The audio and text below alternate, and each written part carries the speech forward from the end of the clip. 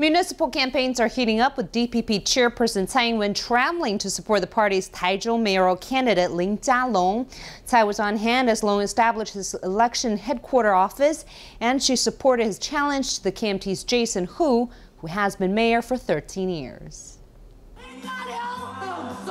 A large crowd turned out as Lin Chia-lung inaugurated his election office.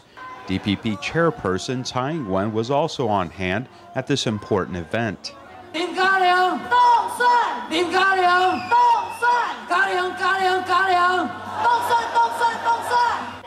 Other DPP candidates turned out, such as Nantou County Commissioner candidate Wen-chung and Changhua County Commissioner candidate Wei Ming-ku.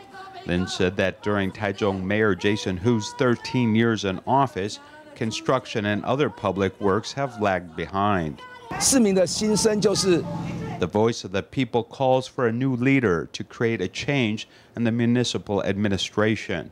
Tsai said that even though Lin is leading in the polls over Jason Hu, there should be no let-up in the final stages of the campaign.